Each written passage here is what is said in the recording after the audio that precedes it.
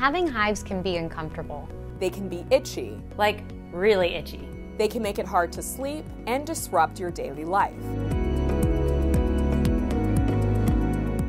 For most, hives tend to go away pretty quickly on their own. But for others, like those with chronic hives, they can stick around for weeks on end. Sometimes even longer, like months or years. But what is a hive anyway?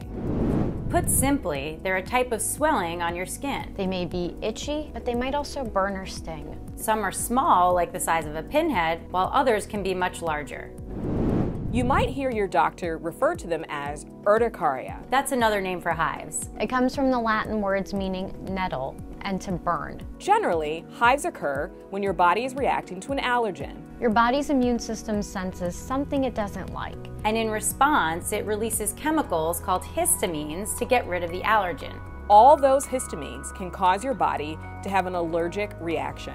In turn, causing hives and swelling. For chronic hives, doctors still aren't exactly sure what causes them in most cases. In fact, when we aren't sure what the cause of chronic hives is, The condition is then referred to as chronic idiopathic urticaria. Idiopathic is a fancy way of saying unknown. It could be from any number of things. an immune issue, stress, an infection, the heat or the cold, or an underlying illness, just to name a few. If you have hives that are severe or that have stuck around for days, you should consult an allergist. Together, you can develop a plan to help you find relief.